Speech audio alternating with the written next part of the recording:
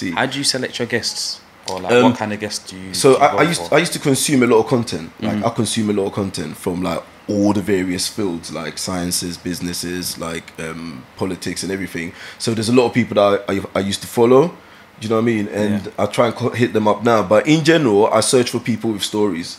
Like I search for anyone with a story. I think everyone's story is worthwhile, and I think everyone has an amazing story. Because sometimes we only presume that the people that have good stories to tell are the ones that are at the higher end. But for all you know, their story might be dead compared to yours, because their story might just have been here. They didn't get to experience this because they were deemed precious from a young stage, so they were taken up here straight away. So they weren't able to experience the rest of the stuff that we did. Do you know what I mean? So I realized that everyone's got a story. So if I see someone that's doing something and I can see that they're doing something like yourself, then I know immediately that they've got a story. Yeah. And with social media right now, when you're scanning through social media, you come across people that are putting out content, you come across people that are talking about stuff, you come across people that have got skill sets. So I'm able to sift through that and then try and like contact those individuals. Do you know what I mean? So I look for people with stories, and out of their stories I try and learn something and share what I'm learning with my audience. So that's the process of selection. It's just skimming through social media and word of mouth as well. Now it's helping me greatly, because people know what I'm doing, and through my content, those that watch my videos, they know the type of stuff I like engaging with. So through that they'll be like, oh yeah, my boy does so and so, do you know what I mean? Or my boy does this and that, or I got a friend, she's amazing, she does so and so, like hit her up. So that's helping me now a lot. And then when I go and check out their content, if it's in line, then I'll holler at them. And to be honest with you as well, I don't really filter through people too much. I don't mind what people have to say, whether it's contradicted to what I believe in, as long as they have something to say, which we can get some value from. So would you ever get them mad personalities out there on your podcast? I would, but I wouldn't invite them to my yard. I wouldn't invite secret location. Secret location before they burn down the house and that. Yeah, do you know what?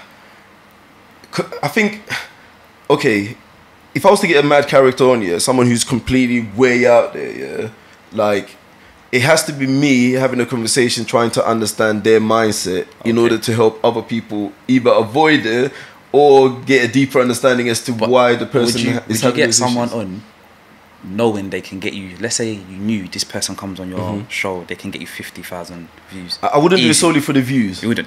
Not solely for the views. No, I wouldn't. No, because I would have to have a purpose. So what I do is, whenever I get recommended someone, or whenever I like someone, or I've been watching someone's content, I'll break it down, I'll dissect it and see where I can get value out of this, and where people can get value from the conversation as well. If I think the person just coming on to rant and rave, or just say something radical randomly just because we want views, then I wouldn't. Do you know what I mean? If I think I can't engage the person, I'm not going to, just for the sake of it, because I feel like it goes against everything I believe in. Even though I'm willing to get people on that are radical, but it has to be someone who I think we can engage in another conversation.